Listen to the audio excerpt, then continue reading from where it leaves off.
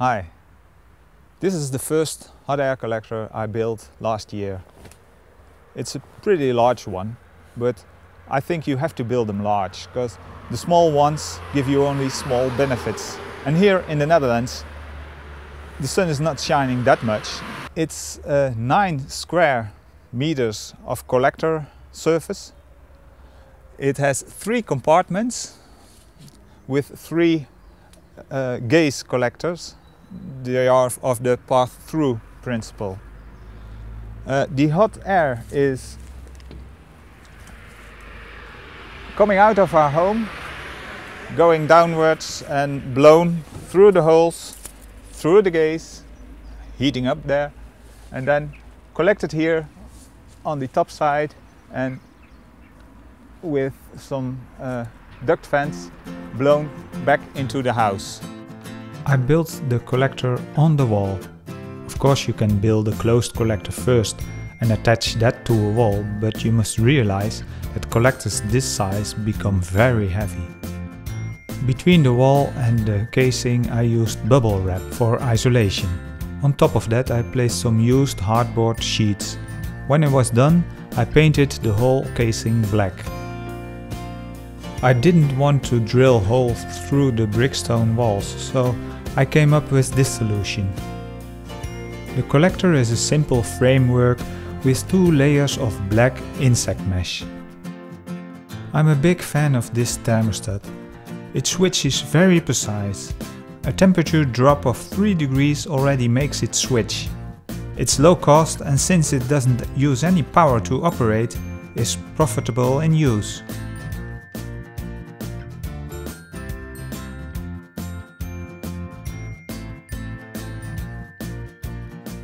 This is the second collector I built last year. It's a smaller one.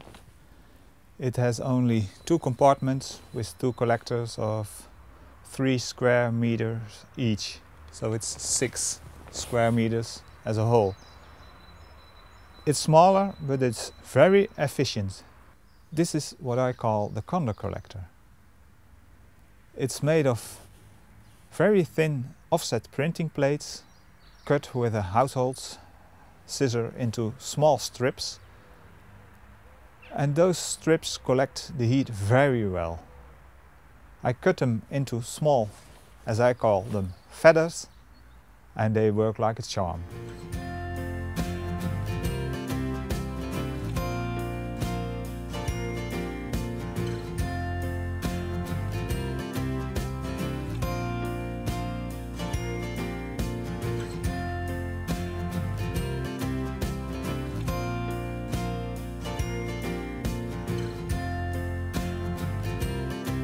This is the 3rd collector I built last year.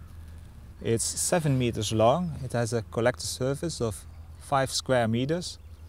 It's built like the sunduct collectors. It's made of offset printing plates, painted black and then covered by air bubble foil for isolation.